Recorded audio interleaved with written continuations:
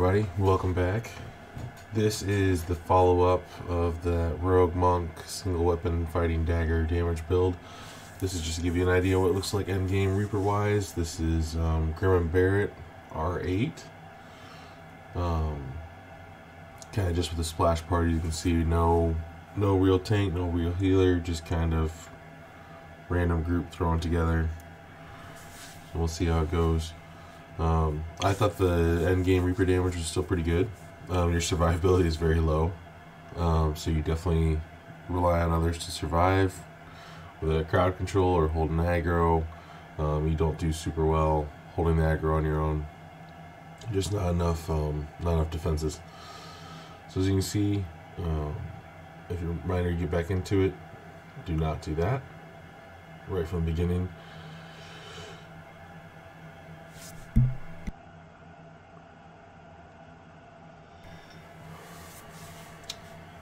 As this quest goes on, I started paying a little more attention, because right off the bat you're around the corner and get one-shotted because I was the first one in there.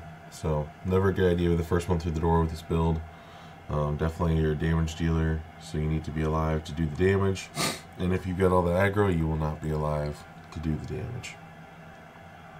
We did have pretty decent insta-killers here in this group as well. You'll see that through the quest. It always makes playing a melee. I feel like when you have really good insta-killers and you're playing a melee, you get a little greedy because you get bored, because insta-killers just do too well. So that definitely takes effect here. As I was running a few quests with this group, this wasn't the first one I ran with them. But anyways, we pop back up. We'll turn on our Vistani Fortune to get our boost. Like I said, this isn't, you have endless action boost here as you get them reloaded with Legendary Dreadnought quite often. So this will be your first real good chance at damage here.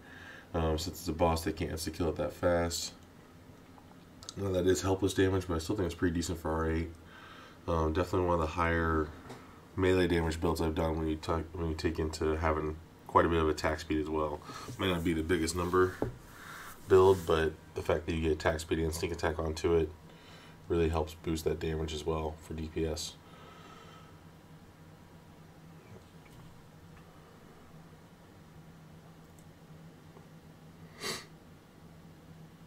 Again, see that guy running right at me. I don't want anything to do with him because he will kill me. I want to go to the people who are already crowd controlled so I can do my damage, because that's the point of my build. I do normally play more beefy melee builds than this. I normally do things that can tank a little better, or at least off tank. So I'm not overly used to this play style of the glass cannon, but it was fun. It's always fun to do a decent amount of damage. I did not spend a lot of time on this build, as you'll find out here in just a second. I am very glass cannon, and a lot of times I forget that I'm actually a rogue too. So I'll go back here. I'm pretty sure I tried to find the trap here and actually fail it because I've still got all my level 21 gear for rogue stuff.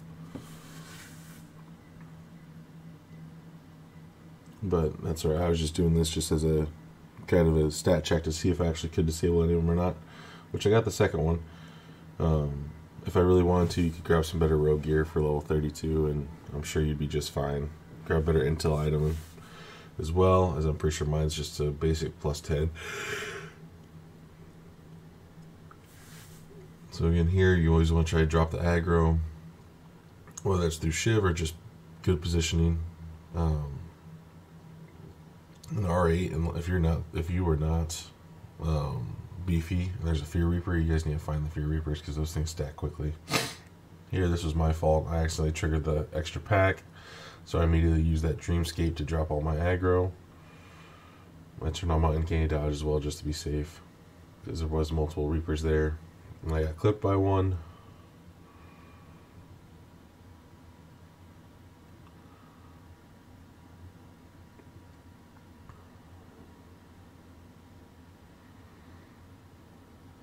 As you can see, I used the assassin trick on the Reaper so that I could start proccing sneak attack damage. If you see in this Reaper DPS, the sneak attack damage is just about even with your first number damage. Obviously not for crits, but just for normal DPS.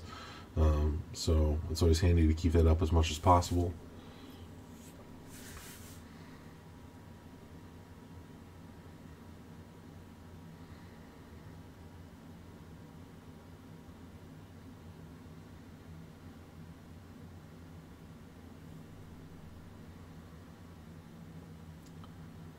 Here the wizard was leading most of these just from the fact of providing the crowd control.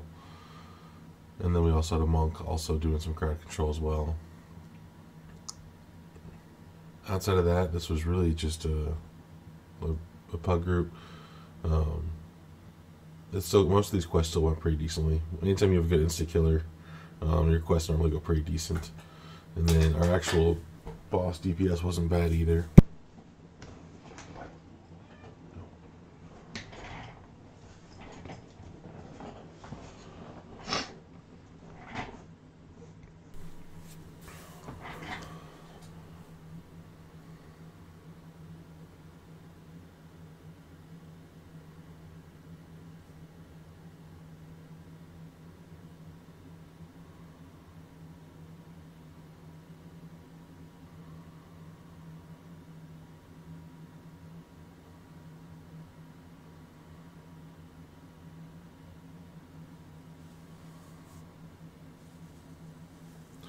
So you're just waiting to buff up, going on that fight here in just a second. Like I said before, this build does not have very many buffs, or self-buffs at least.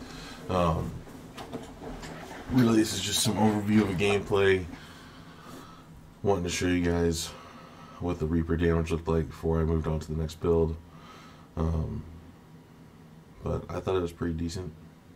Definitely, I'm sure there's some more stuff I could gear out, especially on the defensive side, or even on a little more damage. Like I said, I didn't fully gear out my build.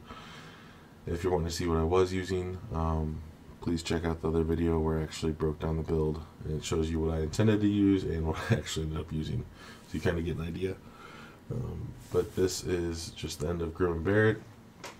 I just at least wanted to post something so you guys could see what the Reaper damage looked like, since I posted the legendary hard Feywild raid to show you what the normal damage looked like.